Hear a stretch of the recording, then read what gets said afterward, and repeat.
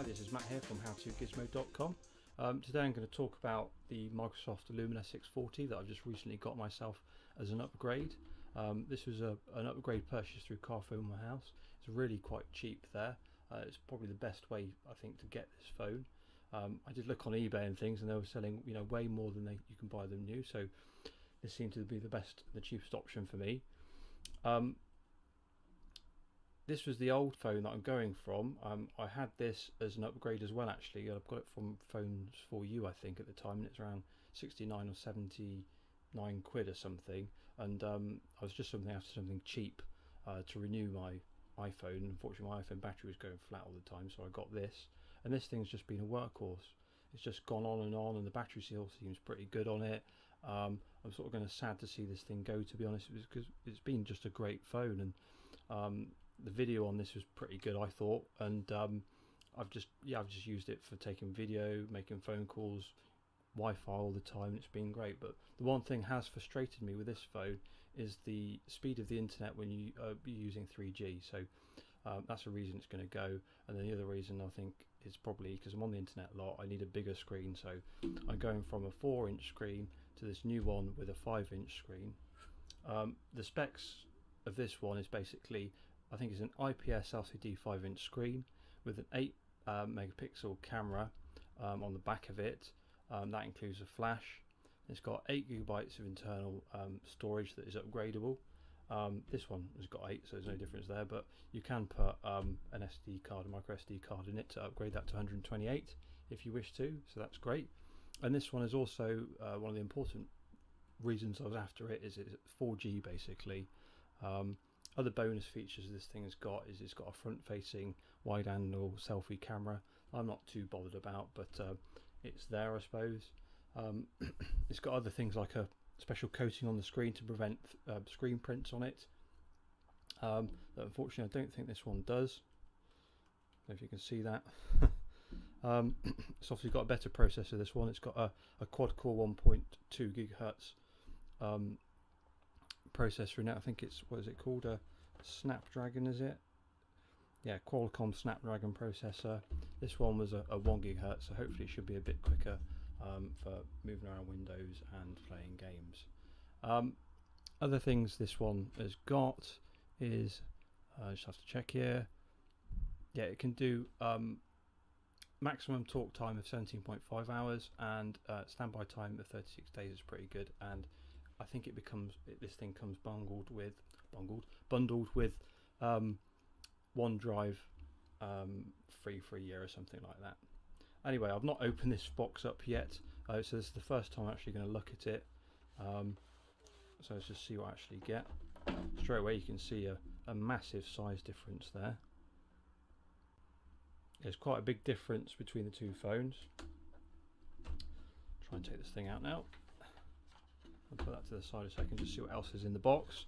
Just going to be the normal gump, so a battery, a guide, and where's the charger? I'm not sure what charger you've actually got on this. Is it just a standard? It's like the standard Nokia charger that comes with their phones. So that's okay. Right, I can have a look at the actual phone now and see what it's all about. So this is the first time I've looked at it. It's pretty thin. There's quite a big difference there, actually, looking at the two. It's very light at the moment because it's got no battery in.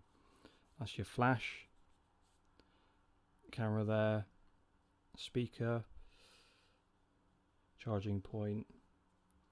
And volume. Main button. Headphone jack. Yeah, it's pretty much the same design, aren't they? The only thing that's a shame is they have, like, I've seen this in lots of videos, people have mentioned that they have removed this camera button. That actually is a bit of a shame because, to be honest, I didn't use it often, but it's still a nice thing to have. Sort of natural holding, it's a natural way to, I suppose, use a camera to have that button, so it's a shame they've taken that away. Right, let's see if I can put the battery in. It's got a little sticker saying, "Pill me." To put battery in, or showing a picture to pill me.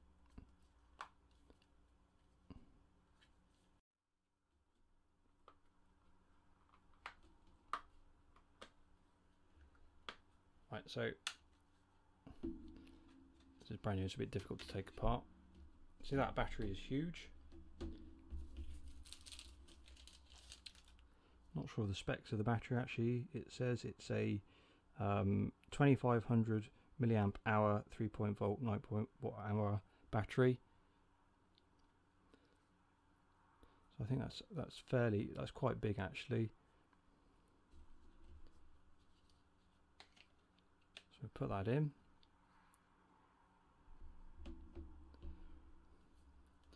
One thing that's a bit of a shame actually is these newer phones have got like just a plain old plastic back that looks like it scratches really easily.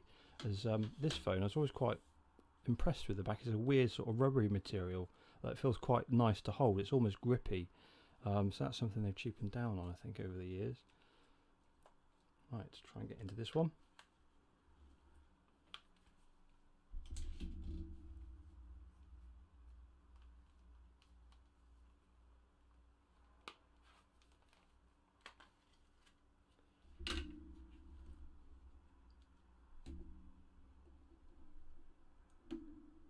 You see the battery in this one was a 1430 milliamp hour, so that's a big difference actually. Now I hope, yeah, the card does, the SIM card should just fit in.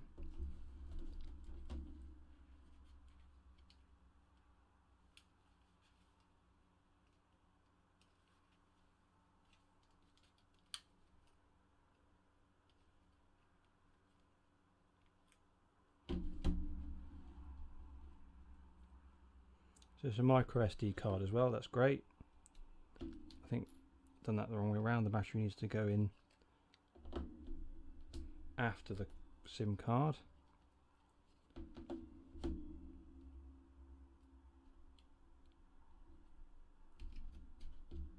Fortunately this phone isn't the dual SIM version. It looks like in the dual SIM version you can put a SIM in there.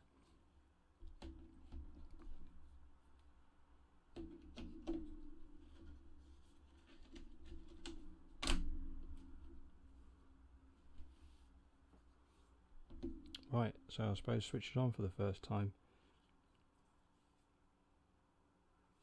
Looks like not only there's a little sort of grilly speaker on the back, there's something at the front there. Oh, that must be the microphone. Right. Switching the thing on.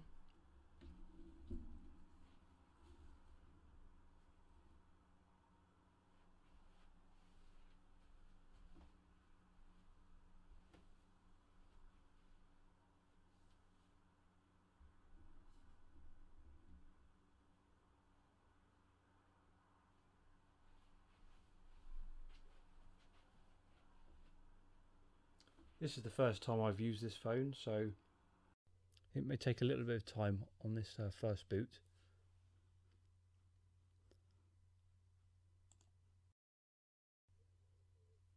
Right, that's the phone now at the welcome screen. So just basically I've got to click next. And I think the phone will then ask me to activate it.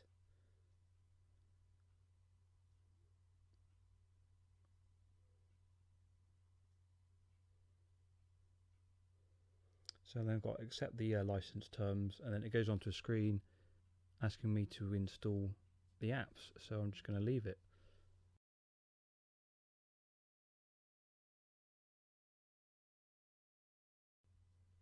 Okay, the phone is now finished installing the apps. So I'm just going to click the next button. And it says we're almost done. So I think it's just going to be next again. And another screen full of terms.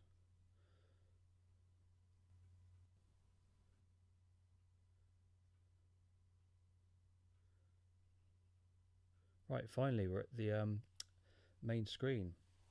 So I think basically this phone comes pre-installed with some apps, sort of the common ones like Facebook. It's got some sort of Nokia Lumia or Microsoft Lumia specific applications. It's got some stuff, lenses with a camera I think, and it's got things like Skype on there and Office by the looks of it.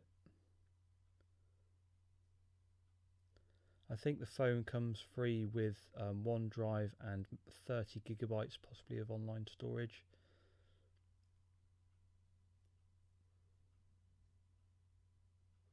What I'll probably do is after I've used the phone for a few weeks, I'll probably post another video talking a bit about how I found the device, to be honest, and if it's better than my other phone, that more likely is going to be. But I'll just put my thoughts across just to help you guys out if any of you are interested in possibly buying this phone. So thanks for watching, and please check out some of my other videos, and yeah, keep an eye out for the next video about this phone. Okay, cheers, thanks, bye.